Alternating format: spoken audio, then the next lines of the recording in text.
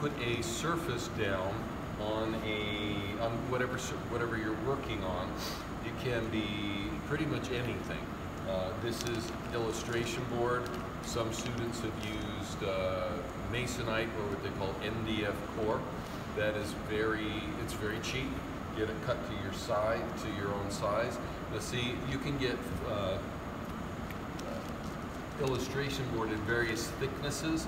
So if you can see that this is kind of warping a little bit, it's a lot cheaper, but that's the downside. So you can still tape it down. But this is just, it's gesso. And oops, that's gray, so I'll use white. So, and this is putting it on straight. And this can be brushed on with any kind of a typical brush. This is straight white paint? And no, this is gesso. Oh, gesso. Okay. And this is what they put on canvas, so that you're not painting on threads. And I particularly like this surface here of a mild texture. It creates a kind of slightly sandpapery, and it's just great to draw on. And it's super for airbrush also. So what I'm doing is I'm moving it around. Obviously I'm moving back and forth to get it even. There's a little speck on your roller. Thank you.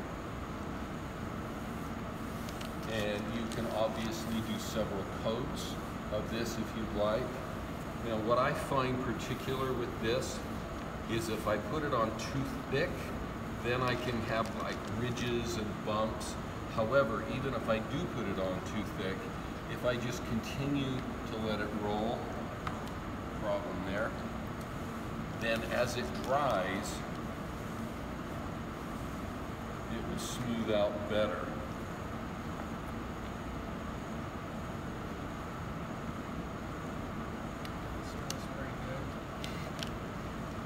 So the advantage of this is myriad and legion. If you're working on paper, just straight on paper, it's a problem in that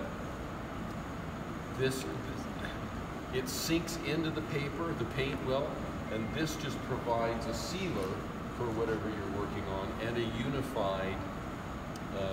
unified surface. But if you need to change something and you make a mistake, great. Put gesso in your airbrush, spray over the part that you've made a mistake, and you've got a perfectly new surface again. Well, anyway, this is just a golden surface to work on. I get these at Home Depot. So, and this is, you can get these in smaller or larger amounts. So anyway, how to coat your surface. And I've known guys that rather than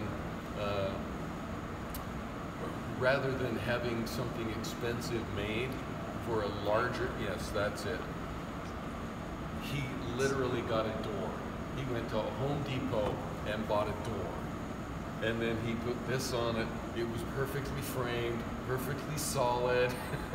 And this was like for a major movie campaign. So you can work on just about anything. All right, thank you.